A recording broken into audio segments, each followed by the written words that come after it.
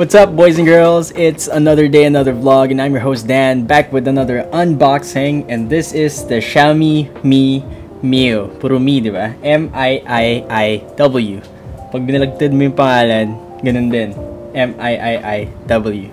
Sobrang talino nila, di ba? Anyway, we're going to unbox this. This is for my girlfriend. We wanted to set her up a computer, and we wanted it to be white-themed computer. So, una namin binili is itong keyboard at yung mouse. We got this on Facebook. Hindi na namin ililink sa description yung saan namin nabili to. But the price for this one is 1,350 pesos. Simulan na natin.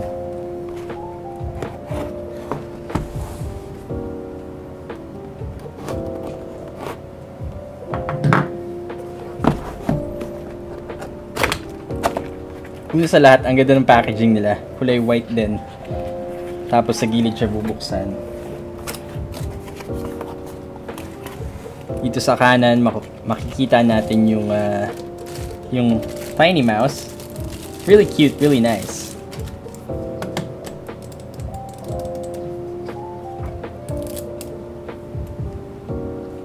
Nice. So, matte yung pagkakulay ng puti niya. Medyo dirty white nga yung kulay actually, hindi siya sobrang puting-puti. And then, it only has the scroll on top. Hindi mo pwedeng ibahin yung DPI niya. And then, I think this is battery operated. Dalawang AAA battery sa ilalim ng mouse.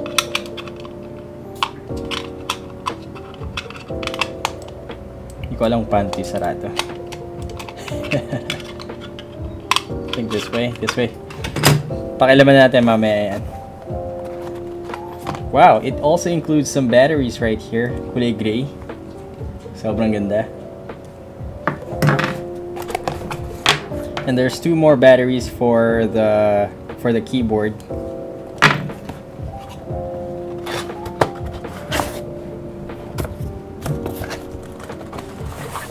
So we're getting the manual right here. Sobrang basic lang ng manual, of course, because this is plug and play, which means pag sinaksak mo sa computer, magana na siya agad, di na kailangan downloadan ng installer or driver or whatever. And this is the keyboard itself. Ano pa bang laman dito? Wala na. Alright, lagyan natin yung box dito sa gilid. Alright, the keyboard is covered with plastic. So, tatanggalin natin yung plastic dito.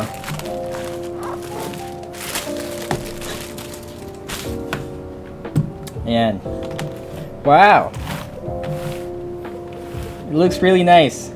Same siya ng feeling ng keycaps ng Keychron K1 version 4 ko. Matte din. And I thought at first na sobrang gaang niya. Medyo may bigat din siya ng konti. And the overall build is just plastic. Pati likod. This is a full keyboard. Ibig sabihin kasama yung arrow key sa baba, yung mga function key sa gilid, at merong numpad. Kahit na meron siyang numpad, yung border niya sobrang liit lang, hindi siya mukhang full keyboard. This is how it sounds like when you type.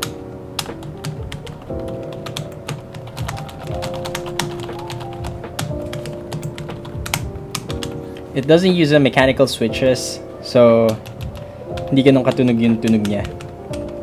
And I think this is water resistant, which is really nice.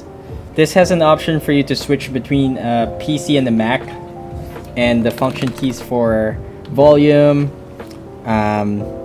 Also has the brightness and decrease brightness here. Tapos, yun, masarap siyang gamitin. Murang-mura lang siya, diba? For this price, okay naman yung build quality, although it's all plastic. Sobrang cute niya. Bagay na bagay sa mga gusto ng white setup. And this is battery operated. So, uy, nandun sa ilalim nakalagay yung connection niya sa papunta sa computer mo, which is really nice. You don't have to connect this to Bluetooth because sometimes Bluetooth fails. Ibig sabihin, hindi siya nagko-connect agad-agad. This one is USB 2.4 GHz connection. So, pag kinonect mo tong USB na to sa computer, gagana na agad siya. Hindi mo na kailangan mag-pair sa Bluetooth. It also has this stand right here para mas tumaas yung level ng keyboard. Kailangan siya ng dalawang battery sa likod. Lagyan natin yung battery.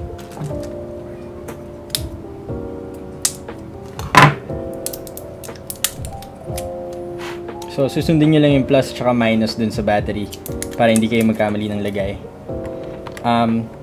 This is not a rechargeable battery. So, pag naubos na yan, bili ka ng rechargeable battery para magamit mo siya. Or, you can just buy another spare batteries for this. So, lalagyan na natin ulit dito sa likod. There you go. Yeah, the color for this one is not truly like pure white. Medyo parang dirty white siya, off-white. And then I'm gonna connect this to my computer to see if it's gonna work. Is there an on and off switch for this one? Yes, there is an on and off switch right here. Kita nyo naman, umilaw na siya. Caps lock is on. Yung A, yun yung caps lock. Yung 1, yun yung number pad. Green for PC and white for Mac. So, ito ulit yung sound niya pag nagta-type ka.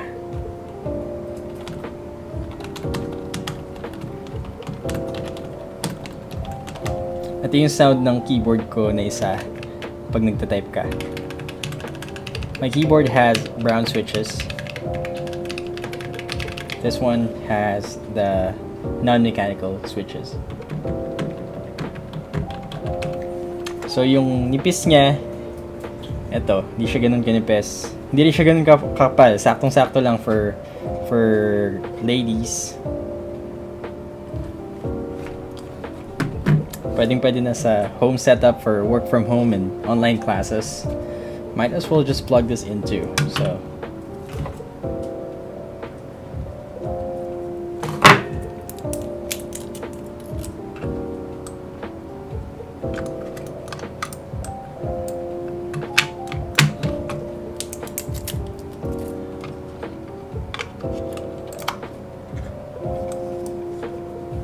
this is the on and on switch. There's a small light in the front to let you know that it's on. And there you go. It's working. It's really nice.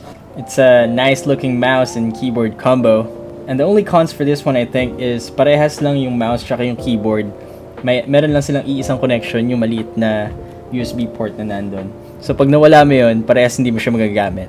Sana pinaghiwalay nila para, you know, pwede mo pa rin magamit yung isa kung ayaw mong gamitin yung isa. Now, since this is not a Bluetooth keyboard, hindi mo siya pwedeng i-pair sa maraming device. You can only pair this if you're using that USB dongle na ikakabit mo sa computer or sa laptop. It's still very responsive. I can feel a little bit of delay, pero hindi siya ganun kagrabe. Typing experience naman, wala halos talagang delay since maganda yung connection ng 2.4 GHz USB dongle. Alright guys, that's it for today. This is just an unboxing, so if you have any questions about this gadget, just let us know in the comments below and keep subscribing on my channel. Hit that red button down below. Thank you guys for watching and see you guys again soon. Take care. Peace.